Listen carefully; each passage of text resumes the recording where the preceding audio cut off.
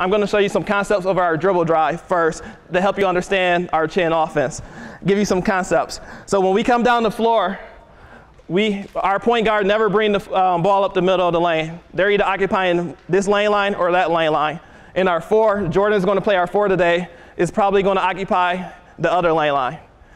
It doesn't happen all the time, but we like for our 5 to start opposite of the point guard lane line. The reason why, because if the point guard is getting pressured, she got this whole gap to create. So if she creates, she start right here. So this is our concept of our dribble drive.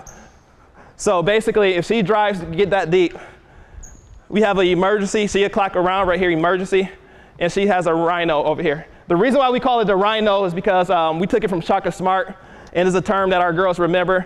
He runs the dribble drive, and he called this position rhino. That's the only reason why we call it that, if you guys are wondering. So how many times in dribble drive your players get here and don't know what to do with the ball, throw up a crazy shot? A lot, right? So what happened, the reason why we got the emergency, she know her read. She already got a teammate as an emergency. She got the dump off right here. But 9 times out of 10, the rhino is always open.